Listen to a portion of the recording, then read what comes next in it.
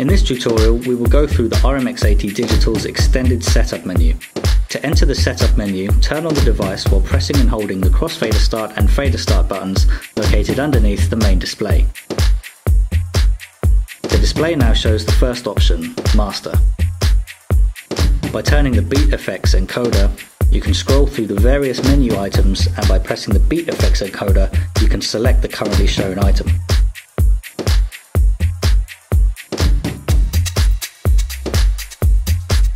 Master. Here it is possible to switch the master output to either mono or stereo. The default setting is stereo, which is appropriate for most situations.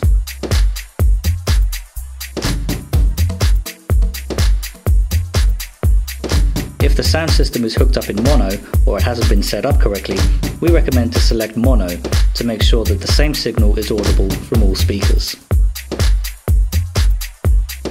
When installing the RMX-80 Digital in a club, you may be concerned that as the night progresses, the DJ will inevitably want to turn up the volume louder.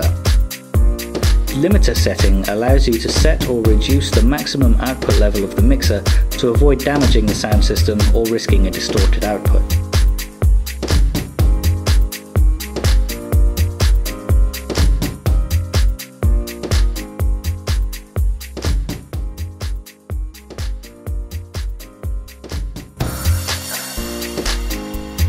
Cue set. The RMX-80 Digital offers the possibility to adjust the cue button's behavior according to your personal needs. By selecting Mix, any number of channels can be monitored at once using the cue buttons to select. By selecting Solo, only one channel at a time can be monitored. As soon as a new channel is selected, the previous one will automatically be turned off.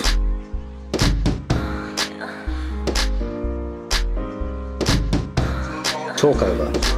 The talkover feature of the RMX-80 Digital lowers the main channel's output when somebody speaks into the microphone, for example, when making announcements. In the setup menu, you can adjust how low the output will drop when using the microphone.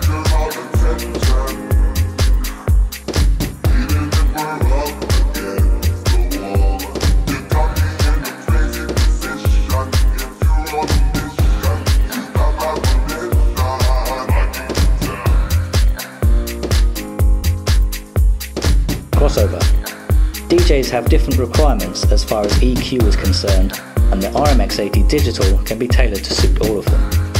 In the setup menu, the crossover settings controls the cutoff frequencies for the low, mid, and high EQs.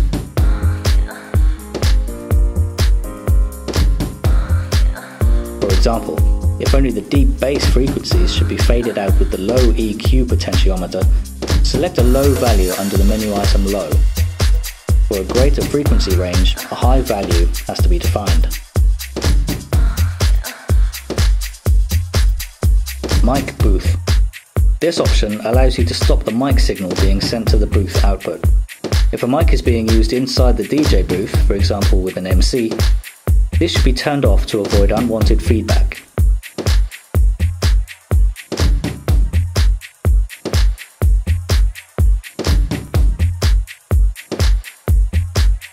Booth source. In environments that require two separate areas to have different music playing, for example front bar and back bar or inside and outside, it is possible to route the RMX-80 Digital's booth output individually. The booth source can be assigned to the master output, most common for one area, or assigned to an individual channel via the Cue Select button.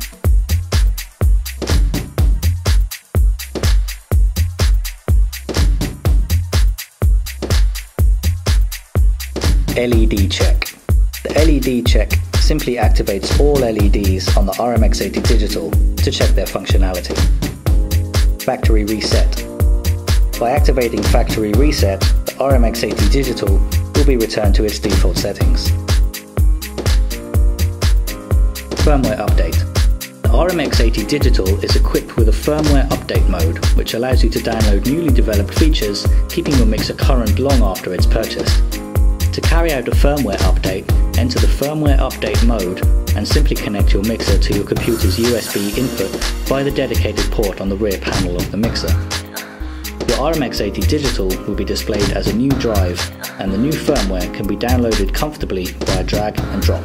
The update progress is shown on the display, and when the update is successful, the mixer will reboot itself.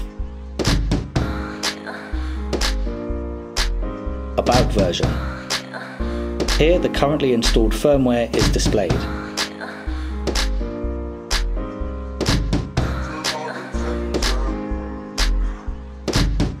Exit. When you have adjusted all your settings, choose this option to save your changes and exit the setup menu.